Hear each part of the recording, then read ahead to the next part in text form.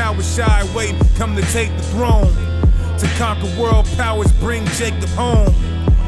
I'm quarterbacking like Jake DeLong, like Mount Rushmore. I got a face of stone. What's funny? I want to give a quick testimony about verse 12. Read verse 12 again, because watch this. I had somebody say, "Oh, we don't know the actual true names. We don't know the true names in Hebrew, right?" So read this again. Neither is there salvation in any other, for there is none other name given under heaven among men whereby we must be saved. So I mean, it says there's no other name under heaven that we might be saved. I asked the dude who says we don't know the true names. What's that name then? He said, well, that's talking about the law, statutes, and commandments. That's what he said, right? He said that's the name he's talking about, the law, statutes, and commandments, right? Now let's read verse 10. Let's read verse 10. Verse 10 says, be it known unto you all and to all the people of Israel, that by the name of Yahushua HaMashiach. So contextually, where's it again?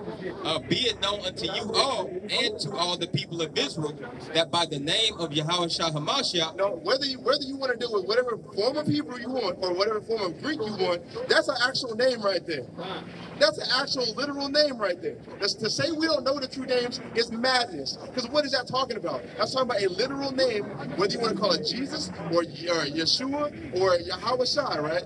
I got you, brother. Let me finish this real quick. If whatever you want to say, right, there has to be a name that we call upon for salvation according to verse 12. So contextually, that's madness. What's your question? Can I take a picture of the name? What's up? Can I take a picture of the name? Which name? The name.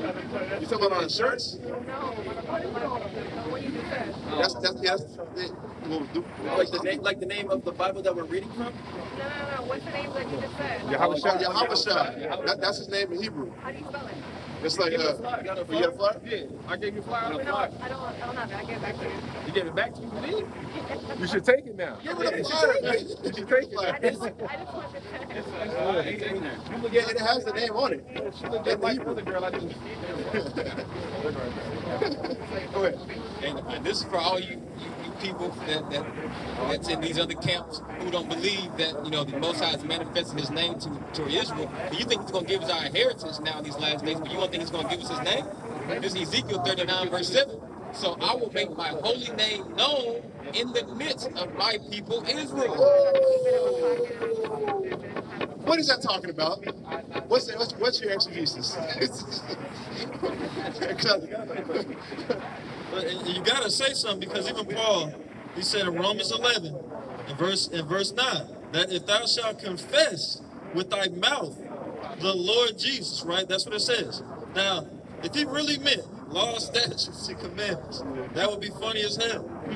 Because the doctrine that Christ taught was that that's hypocrisy to just talk about that and not actually do it, right? Yeah, exactly. Right? But it says, with thy mouth the Lord Jesus, and shalt believe in thine heart that God hath raised him from the dead, and thou shalt be saved, right? So the law, statutes, and commandments was raised from the dead. Come on. Come on, man. That's it. I also said Christ didn't do the miracles is madness. I'm not going to name any names, but go ahead, read it. Start back from the top. Ezekiel 39 and 7. So will I make my holy name known in the midst of my people Israel, and I will not let them pollute my holy name anymore. And how and why is that being done? Because now you're seeing brothers say, you better put some respect on the name, right? He says, and the heathen shall know that I am Yahweh, the Holy One of Israel. So what's the exegesis of that verse? If we don't know the name, what is your exegesis of that verse, bro? What do you do? What do you do when you see the tetragrammaton in the Hebrew? What is that? What is it? Is it Y? It says the YHWH. It should be like law, statutes, and commandments. That's one way to say it. Read actually. Okay. 4 and 10. This is Acts chapter 4 and 10.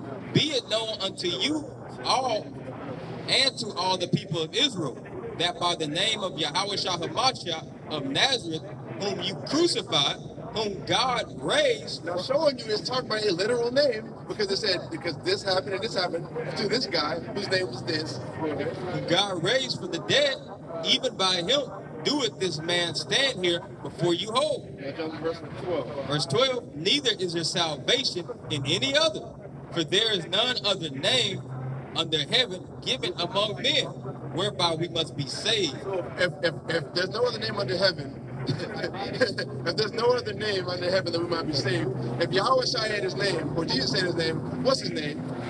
If we don't know the name, we're not getting saved. God damn it. What's up? This is Proverbs 30 and 4. What's his son's name? Yeah, this is Proverbs 30 and 4. Who have ascended up into heaven, or descended? Who have gathered the wind in his fist? Who have bound the waters in his garment? Who has established all the ends of the earth? What is his name? I'm talking about the Lord. What is his name? And what is what? And what is his son's name? What is his what? What is his son's name? If thou can tell. If you're a Negro, I'm not Negro. A lot of them are OT only anyway. But if you're OT only, what do you do with that? What do you do? The Lord doesn't have a son. Give me Exodus chapter 23, fast. About the angel. Whoever gets there. I believe it's 13. Yeah, I got it. What do you do with this if you're OT only? This is Exodus 23 and 20. Behold, I send an angel before thee to keep thee in the way, and to bring thee into the place which I have prepared. Beware of him and obey his voice. Beware of him and obey his voice. Why?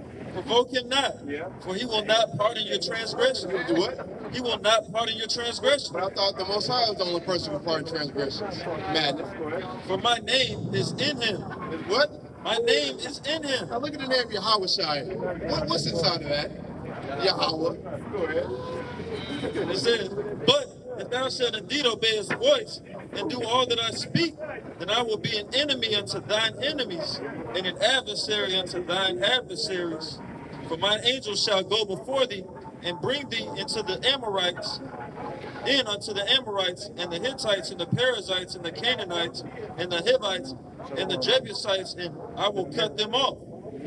Basically talking about through the power of him, we'll be able to destroy our enemies, right? Because he'll go before you and give you power over your enemies. Give me Revelation chapter 2, verse 27. And like, what I've come to understand about this verse, that we need to start using this verse more. Because I love this verse now, bro. When I finally get the understanding of what this verse is saying, the Lord empowers us to be a racist. That's right. What's this? This is Revelations 2, I'm starting 26. Yeah, 26. And he that overcometh and keepeth my works unto the end. So if I overcome the world and listen to Christ all the way to the end, to him will I give power over the nation. Power over the what? Over the nation. Now, when you look at that Greek word, it's ethnos. What word comes? What word comes from ethnos? Ethnicity. What's an ethnicity? A race. So Christ, if I listen to Christ all the way to the end, he'll give me power over the other races. Christ will empower me to be a racist. And what else is he going to do? What? And he shall rule them with a rod of iron. And we're going to rule the races, the other races, with a rod of iron. Go ahead.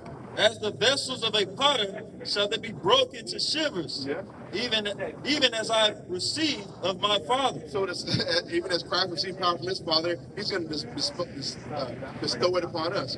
This is Psalms chapter 2 and 8. Ask of me, and I shall give thee the heathen for thine inheritance. What do we do with that verse if you're a Christian? Oh my God. What do you do with that verse? You got that whole, they give them half Bibles with the New Testament and Psalms and Proverbs. You can't have that psalm in there. Ask of me, and I shall give thee the heathen for thine inheritance, and the uttermost parts of the earth for thy possession. Thou shalt break them with a rod of iron. Thou shalt dash them in pieces like a potter's vessel. They're going to be dashed to pieces, man. Go ahead. This is Micah 4 and 11. Now also many nations are gathered against thee that say, let her be defiled and let her eye look upon Zion. But they know not the thoughts of the Lord, neither understand they his counsel. For he shall gather them as the sheaves into the floor. Arise and thresh, O daughter of Zion, for I will make thine horn iron, and I will make thy hoofs brass. And what are we going to do? And thou shalt beat in pieces many people. We're going to do what? Beat.